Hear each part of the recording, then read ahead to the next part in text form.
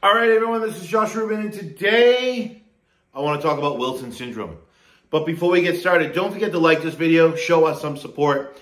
Don't forget to subscribe to our channel and show us even more support. And don't forget to hit that notification button so when we put out a video every single week, you get notified. Let's jump in.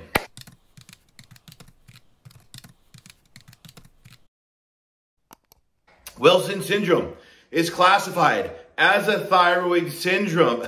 I mean, I could giggle. That's so funny. But I don't want to be rude. It's classified as a thyroid syndrome where your thyroid panel is normal. Possibly over time, you show low T3, or what's more common, your lab is perfect, your thyroid panel is perfect, but you have high reverse T3. This is Wilson syndrome. Right? This is the syndrome that was coined by, I think it's Dr. Wilson. The treatment was created by Dr. Wilson. Our method kind of debunks this whole syndrome. And I'm not saying his thought process is wrong, but I personally believe the treatment of this is very, we got the binoculars on and we're looking at the body as the body is just a thyroid. So the labs are normal, high reverse T3. You have fatigue, depression, sleep issues, insomnia, your hair is falling out. You have all the hypothyroid symptoms, which could be a million different disorders attached to that. But you have the hypothyroid symptoms, but you don't have hypothyroidism. You typically see low body temperature and pulses midday and high cortisol. That is Wilson syndrome. His treatment is typically using Wilson's T3, not T3, but Wilson's T3 in microdoses during the day to increase the amount of T3 in the body and support the conversion of T4 to T3 versus reverse T3, right? Because of the excess stress in the system. The problem is what we're seeing, or the rationale of this method or approach is this.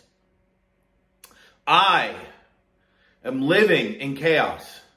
I am not supporting my body during the day. I have a history of stress. I have a history of trauma. I am not meeting my metabolic needs, so I go see the doctor. Your labs are fine. You have high reverse T3, and I'm going to give you T3. So if we really take a step back, which I just did, and we think about it, how can we expect that little medication to correct a physiological issue if none of this is changed? It is impossible, right? Will you see an increase in body temperature and pulse? Of course you will. Why? You're putting T3 into the body. T3 is active thyroid hormone. It's energy. It's the gas pedal. You naturally are going to see body temperature and pulse go up. But did you fix the problem? No, you did not, because guess what? The second you take that away, you have no foundation. Your foundation hasn't been changed. It hasn't been supported. It hasn't been fine-tuned. You take that medication away, body temperature and pulse plummet, and over time, symptoms come back. It's that simple, my friends. Remember, anytime there's stress in the system, which means the demands being placed on the system exceed what the system can handle. Well, the energy coming in is less than the energy needed to meet the demands being placed on that person every single day. So don't just think about, well, I'm not stressed. Don't think of it like that. And a lot of us aren't aware enough to really know what our stresses are. You could be overtraining. You could just be sitting around and not working out enough. You could be overeating, undereating, which is very common. You could be undereating a certain nutrient. You could be mineral deficient. You could have a history of trauma, childhood trauma, teenage trauma. It doesn't matter, physical, emotional, that changes how your nervous system is hardwired. And now you don't thrive in that social engagement parasympathetic state where we should be. We should be able to be there. But when we do those things over and over again, we have these micro traumas, these micro stressors. We're pushed deeper into that sympathetic or dorsal vagal parasympathetic part of our nervous system. And when we're in those places, we thrive in a simple sense off stress hormones. Those stress hormones do many things, as we've mentioned. More importantly, these stress hormones will cause the body, in a simple sense, to affect copper metabolism in a negative way. You chelate copper, you can't metabolize copper into bioavailable copper, you can't produce copper-rich antioxidants, you cannot create a healing environment, you can't produce energy, your temp's going to plummet. At the same time, you can't produce thyroid hormone because you need bioavailable copper to stimulate TRH, stimulate TSH to produce T4. At the same time, this excess cortisol in the system is going to affect thyroid receptor sites, right? So now you could be taking thyroid hormone. It's not going to work because the receptor sites are just not working in a sense. Like thyroid hormone can't bind to them. But more importantly, with Wilson syndrome, because I got way off track, is anytime there's high cortisol in the system, high stress environment, trauma, microtraumas, it all adds up. You are a conglomeration from everything from birth till now. Psychological, social, emotional, food, physical, EMF, you name it. This is who you are from then till now. That excess cortisol will affect the conversion of T4 to T3, inactive to active thyroid hormone. What happens is, it not only blocks conversion, but it causes the conversion of T4 into reverse T3. This is Wilson syndrome. This is a sign of stress. The problem is, as practitioners, we're looking at the lab and we're identifying the person as the lab. I'm going to treat the lab and make the lab better. The problem is, there's a lot of people, you treat the lab and the lab is better and they still feel like crap. That is not success. I would rather still see a dysfunctional lab and that person say, oh my God, I'm feeling so much better. I'm feeling connected with my body again. I'm sleeping a little better. I feel more anchored.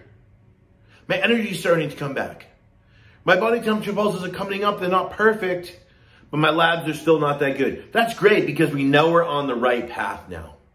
We know we're creating a foundation to support their system. So remember that we have to change how we're eating and living. Now, how do we do that? Well, this is what our RTN restoration thyroid method is all about. This is the work we do with people every day. We work with people with Wilson syndrome and more, Hashimoto's, hypothyroid, histamine issues, you name it. But if you really narrow it down, our approach does wonders for people with Wilson syndrome, because if we begin to provide the body with what it needs every day, energy, right? Because think about it. What is body temperature pulse? It's showing you how your body is taking the energy coming in and converting it to usable energy. That's what you're seeing with body temperature and pulse. Are your cells breathing in a sense, simple sense, right? So when we begin to have a carb and a protein with every meal, that's tip one. A carb is a fruit, root, or squash, right? Protein is anything that had eyes or came from something with eyes, right? Like meats and shellfish and whitefish and fatty fish and broth and organ meats and dairy and eggs.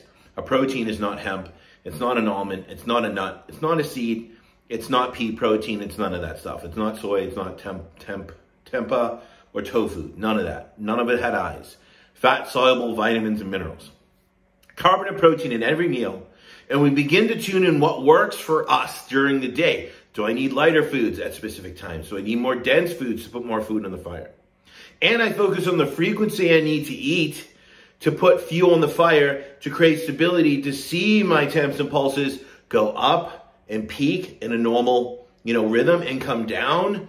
That's what supports the system. That's going to reduce the stress on the system. Because remember, the adrenal glands will only come online when there's not enough energy being stored to be used to feed the thyroid. So we cut that right off. Of course, there's different lifestyle modifications that have to be made, but we cut that off. We meet the body with what it needs during the day. We get the right types of metabolic carbs and proteins, and we do this consistently over time. We stop the conversion of T4 to reverse T3. We free up that conversion to T4 to T3. We see regulation body temperature and pulse, but more importantly, you feel more stable. You feel more anchored. You feel more energetic. You're sleeping better. Your hair's not falling out, and you feel more vital once and for all. If this is a lot, don't forget in the description, as always, we post a link for our 10 tips for thyroid health to get started.